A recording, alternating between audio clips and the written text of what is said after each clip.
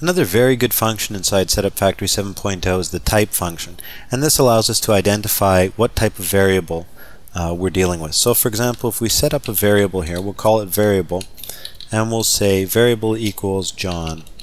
And let's go ahead and just set up a dialog message now to check out what type of variable that is.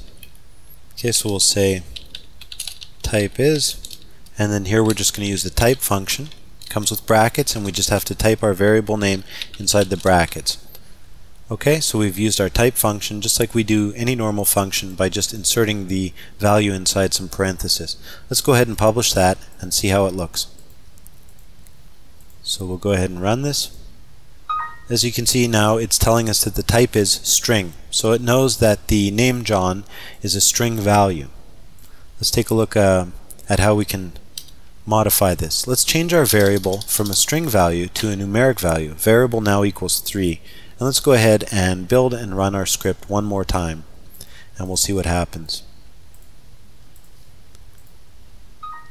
Okay, as you can see, it says now type is number. Excellent.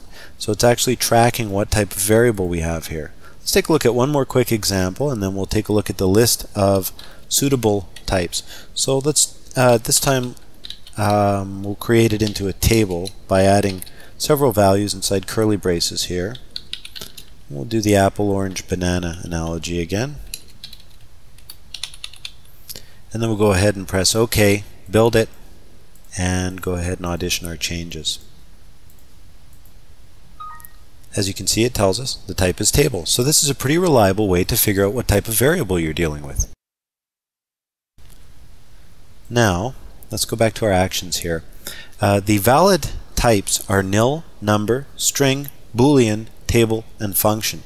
So what do you suppose will happen if we don't set this variable at all? If we just go ahead and use our type function before we've even set the variable. And we'll take a look at this. Will be our final example of the type function and see what happens. And as you can see, we get the nil value. So this is even a great way to test and see if a variable even exists. So this is a fantastic function. It's one of the lesser used functions, and I encourage everybody to check it out and try it out.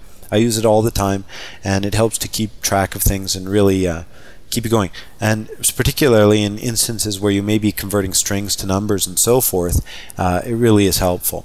Okay, let's go on to the next video.